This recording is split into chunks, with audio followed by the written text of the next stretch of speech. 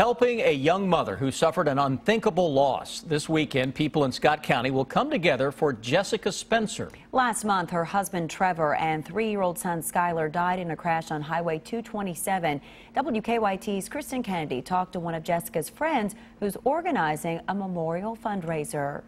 22-year-old Trevor Spencer was a father, husband, and friend. He, in the short amount of time that he was here, lived an exceptional life. Brittany Martin went to high school with Spencer. She was working as a dispatcher in Scott County's 911 center that October afternoon when the call came in about her friend's fatal wreck. Our class was really close, and anytime something like this happens, we just all tend to come together. They're coming together Saturday to help Spencer's surviving family. Nobody should ever go through what Jessica has gone through, and we just decided to try to get her back on her feet. This Saturday, friends will walk in support of Jessica Spencer, Trevor's widow.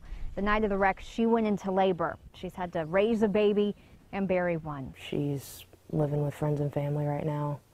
She doesn't really have anything of her own, so we want to kind of help her. She just needs to know that there are people that care. She just needs a little glimpse of hope. Donations from Saturday's walk will go to help Jessica pay funeral expenses and support her 2 surviving children. In Scott County, Kristen Kennedy, WKYT. Well, if you would like to help, that event starts at noon Saturday on the track in front of Scott County Middle School. The memorial service will be held immediately after the walk, about 1:45.